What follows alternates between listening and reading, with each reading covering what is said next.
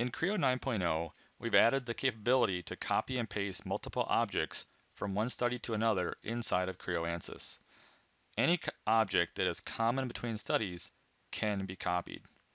In this example, we've done some significant work within a structural study. Let's copy and paste objects to other studies that we have defined. Let's start by copying some of our boundary conditions from the structural study to another structural study. Next, let's copy and paste some idealizations, such as a spring and a joint, from one study to another. Lastly, we can also copy mesh control settings from one study to another, reducing the effort needed to recreate those same mesh controls in the second study. Anything that you've defined, such as boundary conditions, contacts, idealizations, and mesh controls, are available to copy-paste. This capability can result in some big time savings when defining multiple studies inside of Creo Ansys.